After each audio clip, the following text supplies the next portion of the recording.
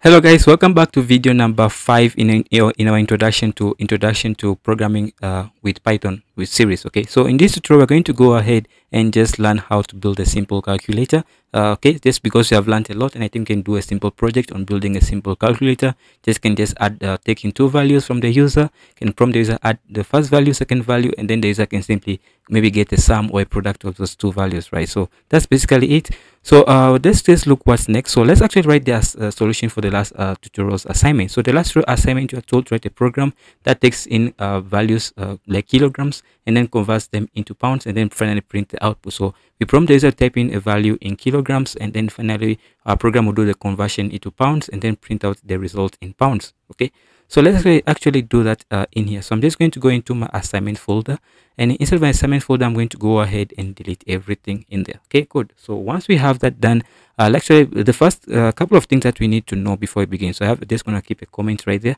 So we're going to say kilograms, kgs to pounds. Okay, pounds, just like that. So one thing we need to know the conversion rate. Okay, so 1 kilogram, so 1 kg, 1 kg, okay, 1 kg is equivalent to just check this online, so say 2.20462. So that's 1 kilogram. So 1 kilogram is equals to this amount of pounds. Okay, so pounds. Okay, so 1 kilogram is this amount of pounds. So whenever we get a user input, we'll multiply, which is going to be in kilograms. We're going to multiply with this value to get its pounds. Okay, its equivalent in pounds.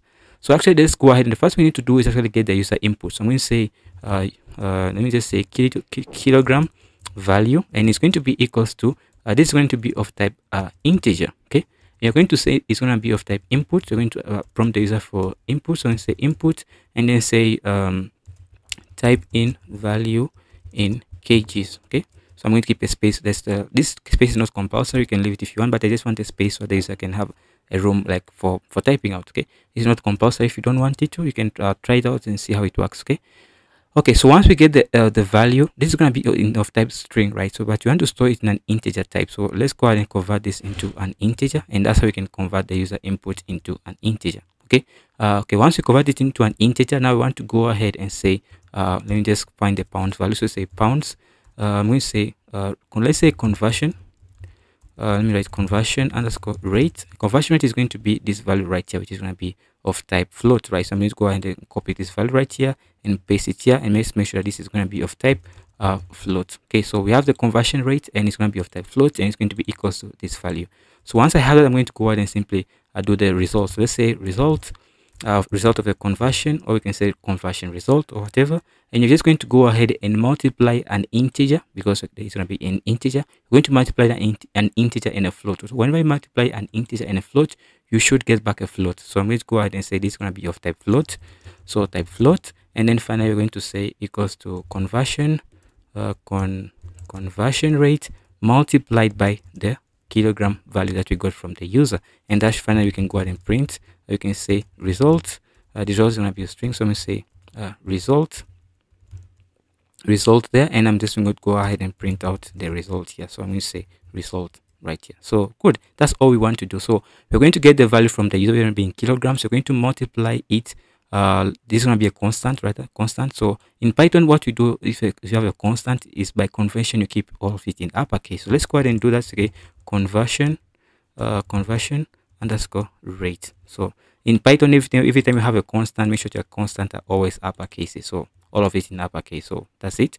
So then take the constant of the conversion rate, multiply by the kilogram value that we got, and then we store the answer in results, because an integer multiplied by a float is going to be a float, so it's going to be of type float, and then finally we print out the result. Okay, so let's go ahead and do that. I'm just going to go in here and then change directory. Okay, my caps is long, so change directory back, and then simply do Python 3. Again, if you're on Windows, it's just going to be Py, right? But if you're on Linux and MacBook, you have to type out Python 3.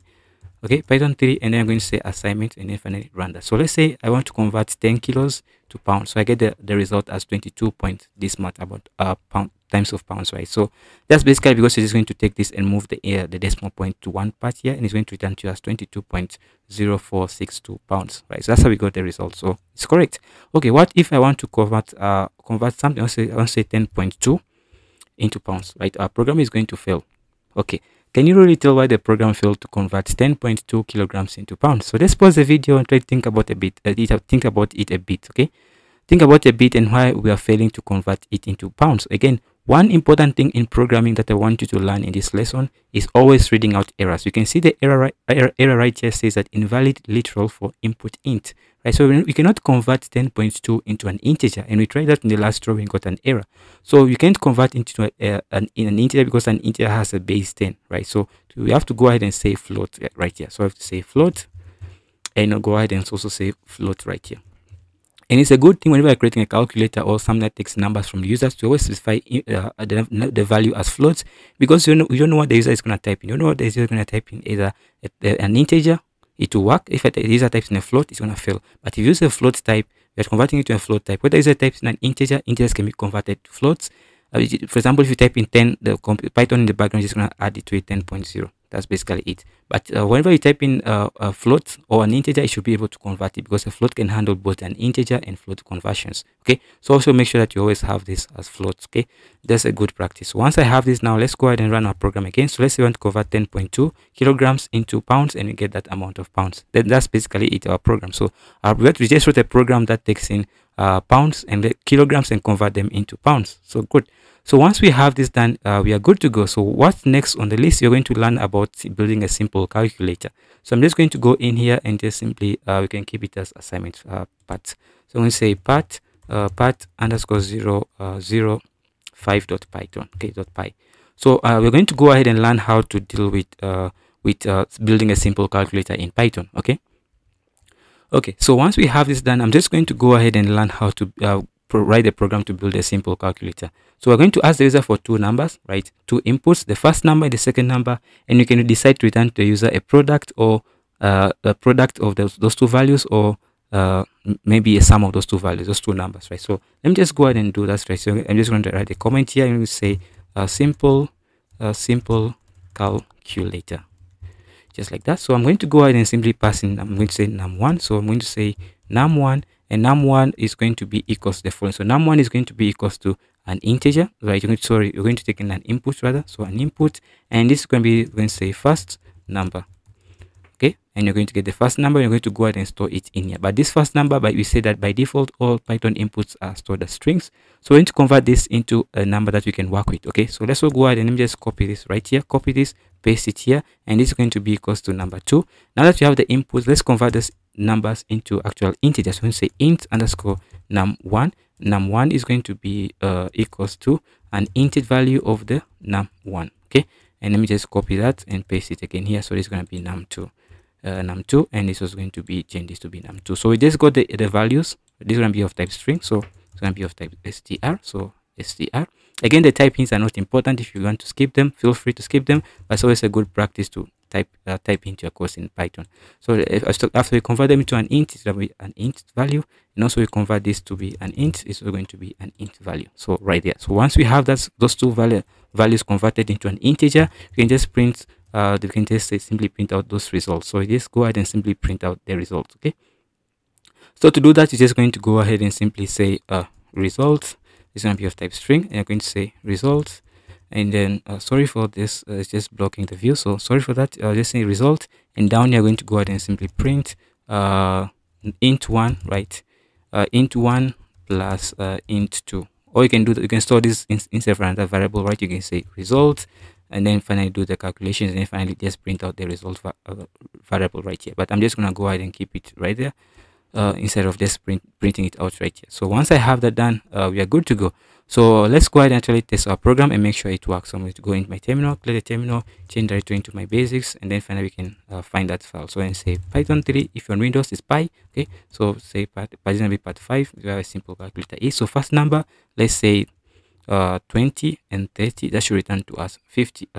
20 and 30 should return to us 50, right? But we got back finally we got back 40, and that's wrong because 20 plus 30 should return 50. So let's go ahead and see where we made an error right here. So we are converting, okay, we're just adding num1 and num1 twice. So we're adding 20 plus 20, and that's basically just 40. So we my bad there, I forgot to change this to be int num2. Okay, so once I have that, I'm going to go ahead and run the code again. So let's say 20 and 30, that should be 50. So we got the result as 50. Good. So if that works as we expect it to, but now what if a person goes and types in 20.4, 20.5, and then 20.6? our program is going to crash, because I explained in the last video, and actually in the solution to the last assignment, you can convert a floating point number using an int, right? So we have to say that this is going to be of type float just to be safe. Okay, so float, because float can handle both integer and floating point values, so our program won't crash. Let me just change all the types here, and then that's good. So once we have that done, we can go ahead and simply run our code again. So I can say 20.5 plus 20.6, that would be 41 point something, yeah, 41.1. So good, our program works. So even if I go ahead and write this maybe 20 and 30, it should still work, and we get back 50.0, which is basically just 50, right? So that's how we can work with our calculator can work, and that's good. That's how you can write the program, and it should work fine. But once you can also notice that this code is a bit verbose, so let's simplify down this code. Okay, so I want you to actually have good practices whenever writing code. So you can say float right here, and then wrap this instead of float, and also here just say float, and then open parentheses, and then close parentheses. Then the opening and closing parentheses should wrap this input part. Okay, and now we're going to get back a float and not a string anymore, so we're going to say this is going to be of type float. So once we have that, we can simply go ahead and add the two values instead of having to convert them back. So delete that part of the code, and you can just simply say num1 plus, this is going to be num2, so just delete that integer part. So you're going to go ahead and just simply add num1 to num2, and that's basically what we need to do. So we'll go ahead and clear the terminal, run our program again, and then finally pass in 20.5 and then 20.6, that will be 41.1. And yeah, our program works, and we can go ahead and simply create a simple calculator to add those two numbers. If you want to multiply the numbers, just change this to be a multiplication sign. So let's just change this to be, let me say 5 by 4 should be 20.0, because the float, right? So yeah, that's great, and that's how you can work with create a simple calculator in Python. So that's all for this video. So let's see if you have any assignment for this video. So we look at the solution to the last assignment, and we have any assignment for this video? No, we don't have any assignments. Good. So I just wanted to create other programs. LearnHub, we created one for addition and multiplication. You can create one for division, division, and other stuff like that. So yeah, that's basically it for this video. Thanks for watching. Again, if you're new to the channel, please kindly consider subscribing, liking this video, and sharing this content with anyone who you think might find it helpful. Thanks for watching, and see you in the next one. Keep safe.